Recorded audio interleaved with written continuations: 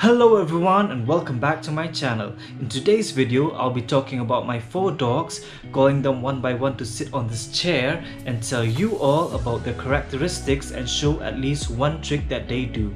If you're new to my channel, then be sure to hit the subscribe button for more awesome content. Anyway, I hope you enjoyed this video.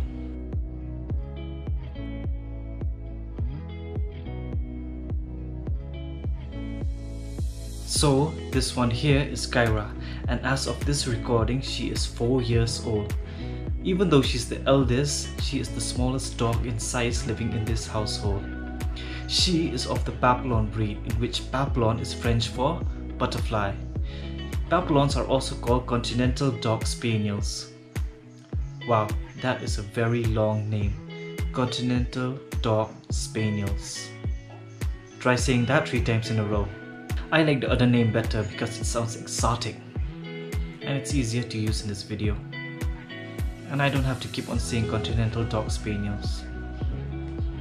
Maybe I'm just lazy. The reason why they are called Papillons is because of these. You see these hairs on the sides of the ears? They are very long and fringed, giving Papillons the butterfly look-like appearance. Okay, she's very sleepy, she's not willing to show. I'll just keep a picture in the video. Papillons are known to have a lot of energy, and I mean a lot of energy. Like Kaira here, it is very difficult to take her on walks. She gets way too excited and she will pull the leash everywhere. She looks small, but she is very strong, and we can never take her on walks with the other dogs. She always needs to be taken separately, because even we have to put all our energy in controlling her. We can always tell in which room she is whenever she is inside the house, because we can hear her. Her nails are quite long and she is always moving from one room to another, so we can hear. It's like she's wearing heels. Papillons are excellent watchdogs, and that is very true, because Kaira here is very alert, and sometimes when she starts growling in the middle of the night, it means that something is off. Our locality has a few thieves that come at night, and our house didn't have proper protection before, and we lost so many of our dogs in the past because these thieves will come and give poisonous food to them, and they will just die a few days later. Our compound is much safer now ever since we renovated the house and put CCTVs all around.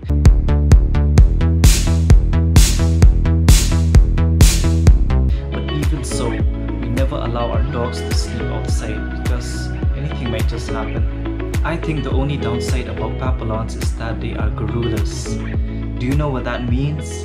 Well, when it comes to dogs, it means excessive barking. And that's what she does whenever she's outside. All day long, she will bark at every person, at every vehicle, at every other dog.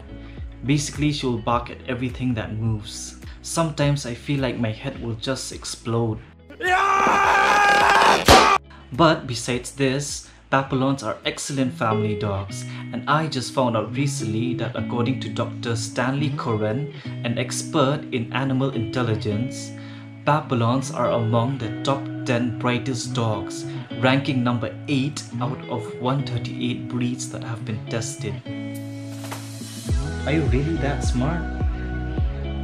Anyway, let me show you a trick that she does. Stay. 1, 2,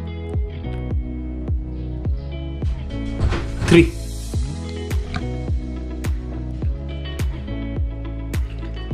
One, 2, 3.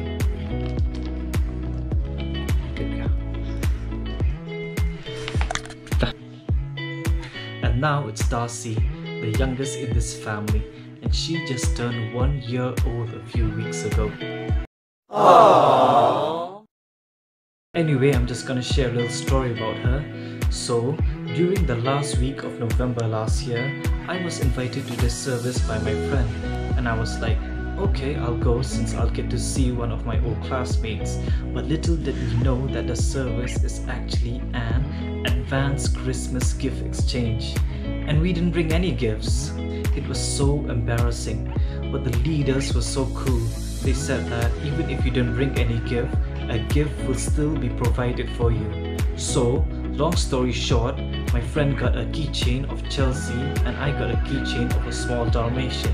How am I supposed to know that the keychain was actually a sign that I was gonna get a Dalmatian of my own? A few days later, my friend from work, Juliana, just recently delivered a baby and I went to visit her, and her baby is very adorable. Later that day, after having tea, Ju asked me if I wanted to see her pets, and I was like, of course, I love animals. And I had never seen a Dalmatian before. That day was the very first time, and Darcy here was friendly to me from day one. 1 month later, Juliana texted me and asked if I wanted a dog, and in my head I was like, no, I already have 3 dogs at home and they are already difficult enough to manage as it is. Then she told me that she will give me her Dalmatian, and I just said yes. At first I hesitated because of the responsibility that I have to put in, but then I realized that I will never get a chance like this again. So I just accepted it, and that's when I began to get excited to get Darcy. But I had to wait for a few days because I had already planned a trip to Sikkim for vacation. Sikkim, by the way, very awesome place. Anyway, when I came back home, I went to take the dog, and Juliana's family was so nice. They told me that many have asked for Darcy. Some have even offered money, but they didn't give Darcy to any of them because they wanted her to be in a family who loves dogs. And I am truly blessed that they chose me. Thank you so much again, Ju and family. Something that I forgot to mention was that I took the family car to get Darcy. And our car, let me tell you, it's all fine now because we gave it for repairing, but a few months ago, it was truly a rust bucket. It wouldn't start most of the time, and on that day it was almost out of gas.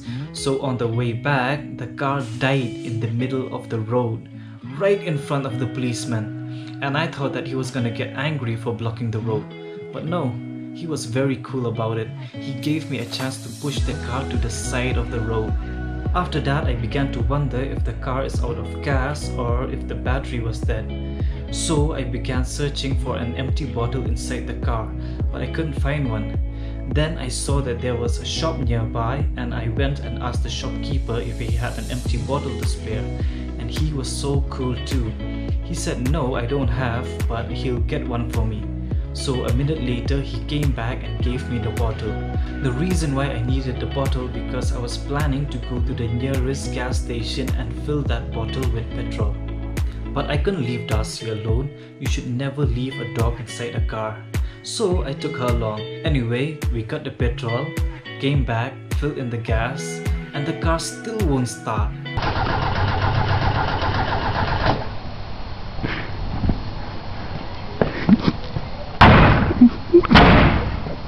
Which means that the problem was with the battery. So I called someone walking by to help me push while I gear started the car. It took a while, but eventually it started and I managed to reach back home. So at home, Darcy was obviously scared and she wasn't friendly to the other dogs at all, which was understandable because she was already 7 months old when I got her. Even the other dogs didn't accept her at first. It took about 2 weeks or so and Darcy was finally added as a part of the pack, and that is her story. Now her characteristics is that she is very cheerful, she eats a lot, but she doesn't like noises. She is terrified of them. She still hasn't gotten used to the sound of the fan, the grinder, the pressure cooker, and the other night there was this very loud thunder in the middle of the night. She got so scared. She woke up and she was shaking from head to paw. I had to hug her the whole night until she could fall asleep again. One thing that I really like about Darcy is that she doesn't do her business inside the house. At night, she will always wake me up and show signs that she wants to go. There has been a few times that she peed while sleeping, but that's only happening because she is going through some changes. One last thing about Darcy is that she is also a barker. She doesn't bark as much as Kaira, but maybe almost the same. She is snoring.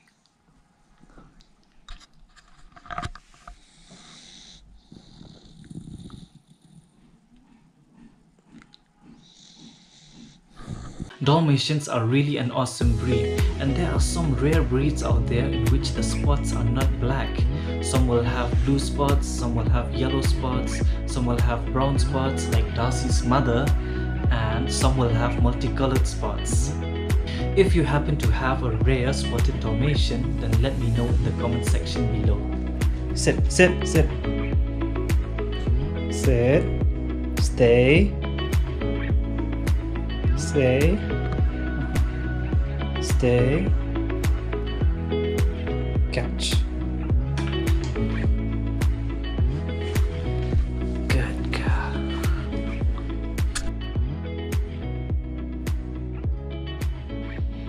This is Angella, and she is the gentlest dog in this household, and we have never had a dog who is as gentle as her.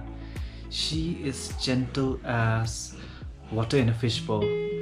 She is half Siberian Husky and half Akita, and what's fascinating about Siberian Huskies and Akitas is that they are very similar. They both belong to the Spitz family.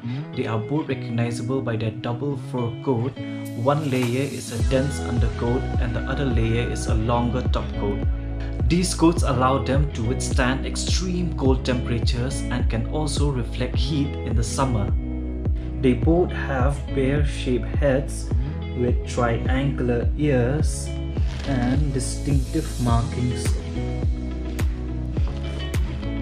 Whenever it's cold, they will curl up in a circle with their tail over their nose for additional warmth.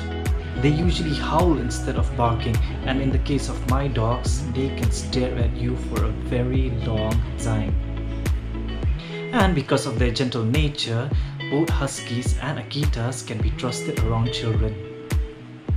There are some differences too, but one difference that I will mention here is that Huskies originated from Siberia, and hence the term Siberian Husky. They were known to be used for sled pulling, guarding the house, and companionship. Akitas, on the other hand, originated from the mountainous regions of northern Japan, and they were known to be used for hunting bears. Now, what Angie here likes to do is to crawl under small spaces like under the sofa or under the bed. And she is a big dog. How does she even fit into these small spaces?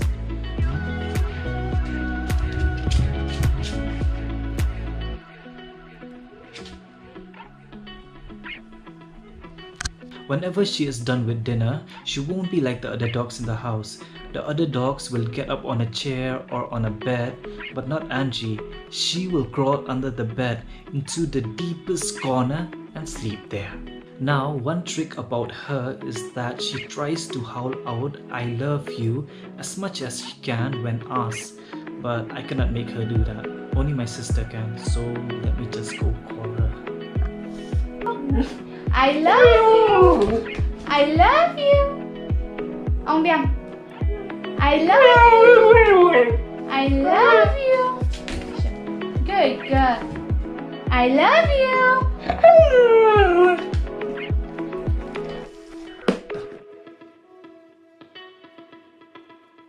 Now, the last but certainly not the least, this one here is Junior, and he is the only male dog in this household, which means that he is the alpha dog. Okay, he doesn't want to sit there. He's not feeling well these days because he accidentally sprained his ankle while playing.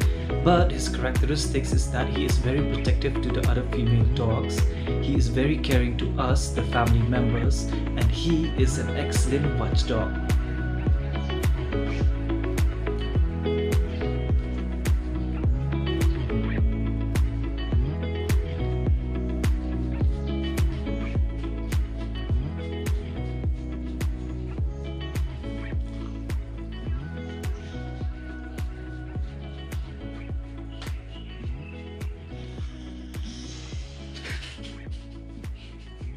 Another Meghalaya lesson is that Meghalaya has 11 districts. Its population as of 2016 is...